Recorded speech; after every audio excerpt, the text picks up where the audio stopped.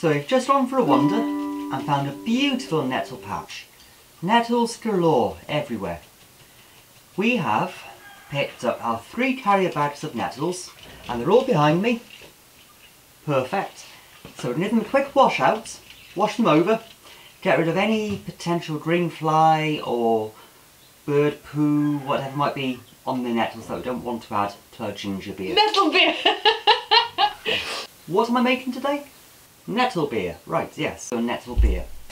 Once you've washed your nettles, you want to add them to the biggest saucepan or stock pot that you have. Shove them straight in.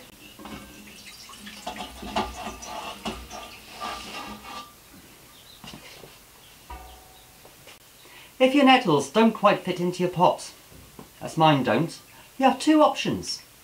First of all, you can add your boiling water so the nettles reduce down and then add the rest of them. Or you can also ask Santa Claus for a bigger pot. So I'm going to add the boiling water now to reduce the nettles down before we carry on adding more nettles. Pour over your boiling water. You want to add about a gallon's worth to the pot with your nettles.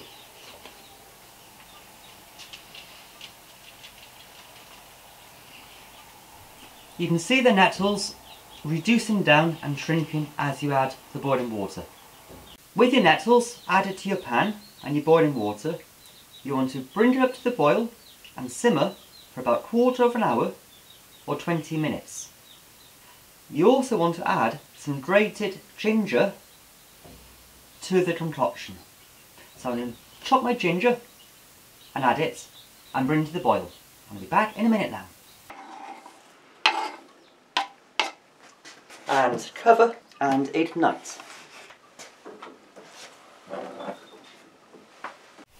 Well hey, 1/4 of an hour later, your nettles have been boiling up and simmering, so now you want to put them into your fermenting bucket.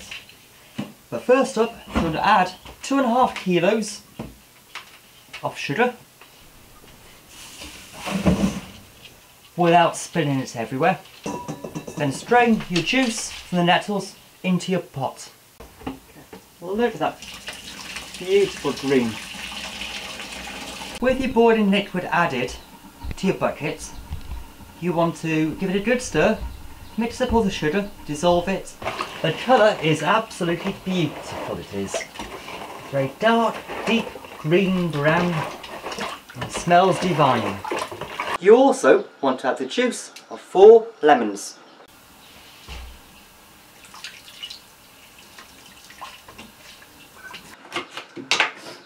This recipe should make about 36 beer bottles full of nettle beer, which is fantastic, brilliant for summer.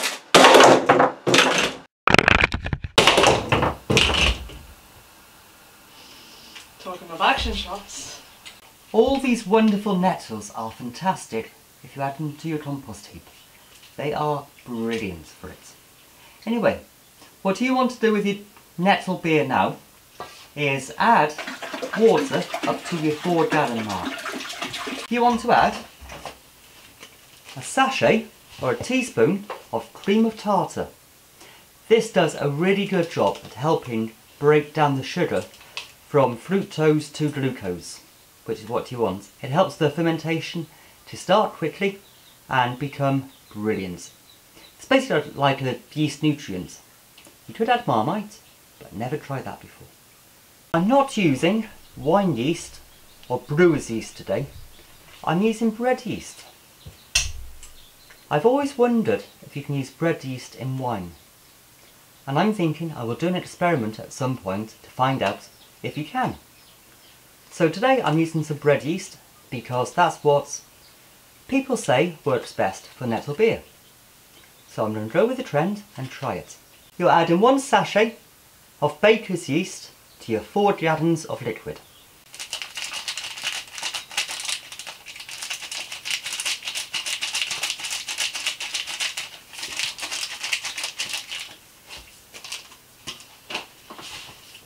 And that concludes making up your nettle beer. I'm now going to place this bucket in a warm place, cover, insert an airlock and leave it for 5 days before I bottle it.